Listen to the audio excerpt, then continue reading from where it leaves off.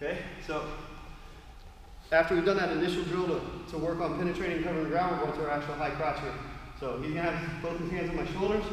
I'm going to do just what we were doing. Post and chop, okay?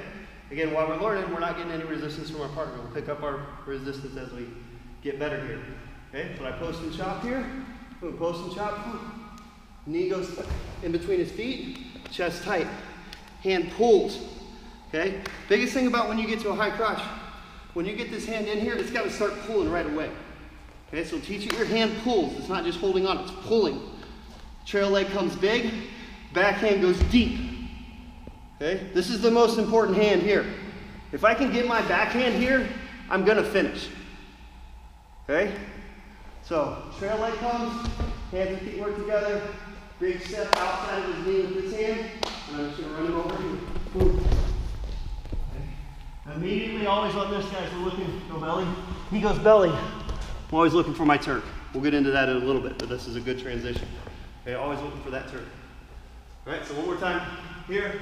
He's just got hands on shoulders in a square stance. Snap and post here. Knee goes in between his shoe. Hand jabs and pulls. Trail leg comes big. Rewrap hand goes deep. Eyes across his butt. Here, step. He goes to belly. Looking for big points. All right, good.